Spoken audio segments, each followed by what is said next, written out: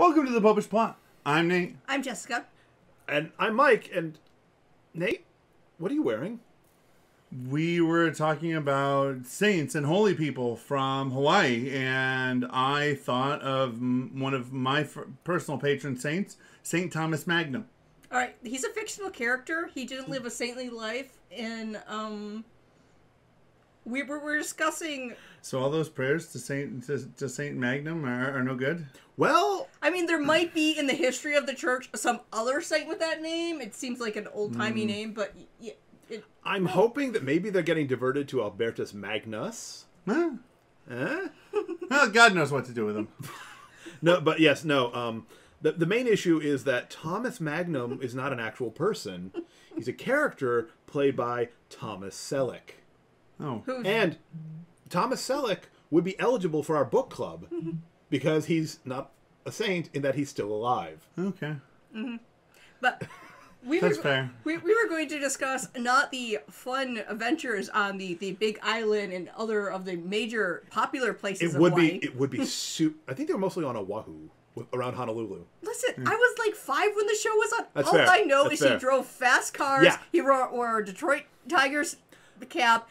And had an awesome mustache. Yes, he had an awesome mustache. He had that poor butler that had to deal with him. He was kept stealing stuff from his one friend. Think how great it would be if we had a saint who drove somebody else's Ferrari. Listen, I live a simple life. I took a vow of poverty. I can't own a Ferrari. However, if you want to loan me your 308, I will happily accept that as a favor.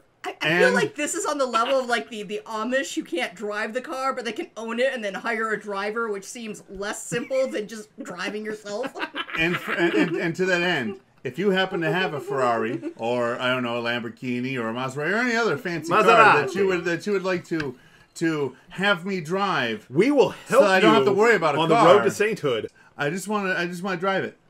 I don't know. I mean, I did hit, a bump so hard it turned my car off on our road, so probably not good for No. That was you. That wasn't me. I've never had that. I've never had that happen to me. But anyway, we should talk about the saints of Father Damien, Marianne Cope, and servant of God Joseph Dutton.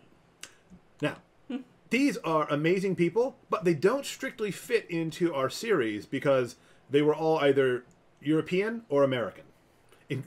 In one case, both. So lay it down the background. What did these people go to Hawaii for? Father Damien went to Hawaii because he super duper wanted to be a missionary. Mm-hmm. And so he was studying to be a priest. They were going to send missionaries to Hawaii. Studying to be a priest in Belgium. Yes, he was from Belgium. And the priest who was going to go got too sick to travel. So he said, I'll do it. So he was allowed to go to Hawaii, got ordained in Honolulu, and then started working as a missionary.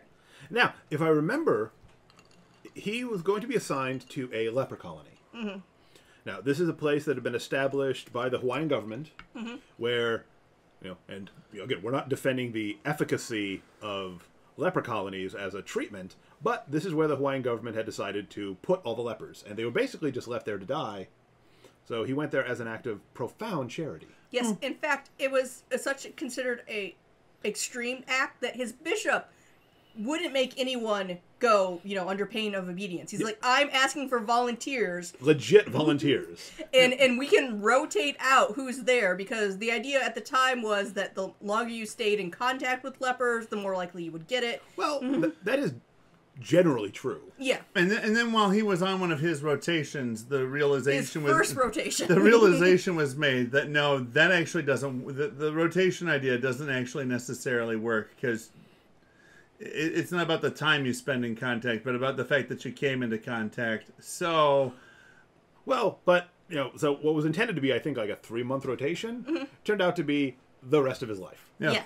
Yes. At a certain point, they did allow for people who were on the colony as workers to leave, but there was a long length of time in which he had to be there, even though he wasn't a leper, because he was the only priest on the island for a long time. Mm-hmm. They had situations like a boat got near the island because it was an area where there was mountains between it and the rest of the island, so no one's going to wander into the leper colony. It's a peninsula. As the boat got close, he would yell his confession, and the priest would absolve him. And luckily, they spoke a language the Hawaiian people didn't. They both spoke French. As I understand it, the boat was coming in under the normal auspices of bringing supplies and providing him with an opportunity to meet with a confessor. And as the boat got close, they stopped, and the captain said, "No, this is we're not coming any closer. That's a leper colony. This is as close as we are allowed to go." And so Father Damien had to row out a portion of the way to the boat, but couldn't get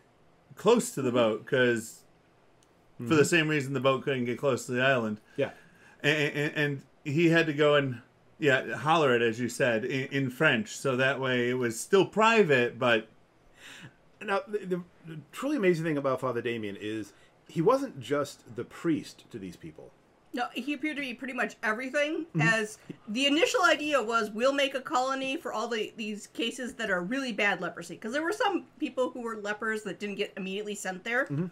But that was pretty much the extent of the planning. Yeah. So a bunch of people got dumped on this place. You're never going to see your friends, your family again. You have not enough supplies. It's an area where they couldn't really grow a lot of stuff. And it was, lawless and horrible. They were all but abandoned there. Yeah. It's another one of those situations where the government had this really great idea for how we're going to go and take care of this problem. And we're going to take care of everything. It's just going to, they're going to be separate, but they're still going to be equal. They're going to have all the things they need, and everything's going to be fine. Because that idea has always worked out. And logistically, they didn't put in enough planning as to how to make that actually work. It seems like the only thing with which they adequately supplied this colony was alcohol. Yeah. Because there was a huge drinking problem. And so, as a shepherd of souls, Father Damien's biggest task was just getting these people to realize that you are still human beings. The world may have abandoned you, but God has not. You have dignity. You don't have to indulge your worst nature. Just because you have a disease, this horrible affliction, doesn't mean that your life is over. And little by little, through teaching and construction projects and encouraging sanitation, he restored these people's dignity. Yes. Earlier in his life, he quit school at about 13 to work on the family farm, and then his family later let him go to college to be for commerce. Now, just to place it in context, what year was he born? He was born in 1840. So he quit school in 1853, approximately. Yeah. Yes. So when he wanted to become a priest, that was an issue. You've been trained how to do, commerce and farming and none of the things you need for priesting. Yeah. However, he gets to the island and he needs help, organizing farms. Building houses. Arranging roads. One is reminded of Blessed Stanley Rother, who was not a very good student, but when he got down to Guatemala, his background as a farm boy worked like gangbusters. So, along with building all this infrastructure for them, caring for their spiritual needs, he was well known for caring for everyone's spiritual needs, because this wasn't just a Catholic colony. Although the King of Hawaii often asked for religious orders for help, because that's a good way to get help, it was for anyone who has leprosy. They come cheap. Yeah. So he was kind of revolutionary of his time in that he cared for the Protestants, the ones who followed their traditional religions, the Catholics. He'd marry the Catholics of the island, even if they were at the point where they're pretty much on their deathbed, just so they love each other. I'm not going to say no because you're going to die in a month, you can't get married. An incredibly pastoral approach. Yes. Well, but you think about it, your parish priest, even though he may not be exercising a lot of the authority, he is the shepherd of the soul of everyone who lives within his territorial boundaries. The Catholics, the non-Catholics, the vicious internet atheists, everybody who lives within his territory. So part of what he did was he constantly asked for more help for the people of the colony, whether it's, material goods or other people to come help. He was like the persistent widow. Yes. He just kept asking and asking and asking until the easiest thing to do was just give him what he wanted. So one of the people who heard one of the various cries for help, either from him or some say that, the king at the time was asking for help, was Sister Marianne Cope, who was born in Germany and came to America, as a baby. So for all her life, She considered herself probably pretty much American. But she could never be president. No, well, Women didn't have the right to vote then anyway. She was born in 1838. There's many other reasons why she was never going to become president. She was female, she was foreign, she was Catholic. So, after she became a religious sister, started working in hospitals. She helped found a couple of hospitals in New York. And then when she got the call that, we need people in Hawaii, she's like, her and like 6 other sisters from her order are like, we're on it. And this is the impressive thing. The priests, they send one guy. Yeah. They said for help, the sisters bring an army. They bring 6 sisters, they're organized. And Father Damien had done a lot. He'd heroically spent himself. But it was St. Marianne who really got things organized on Molokai. Yes, and she didn't even start there because there was a centralized place where they kind of dealt with all the lepers, and she worked at that hospital, and then she helped work at another hospital, and then she founded a home for essentially like the children, especially girls, because they were nuns, of the people who got sent to Molokai, because then they're essentially orphans now. If they don't have leprosy, they're not getting sent there. So she did all that, and eventually she also ended up working on the leper colony. She showed up in 1888. So just before Father Damien died, because he passed away in 89. Yes. So she was asked to essentially do what she did on the main islands there. So instead of it being the orphans of it, the women and the children who were on their own because their family didn't have leprosy and they were on their own there versus, the other way around.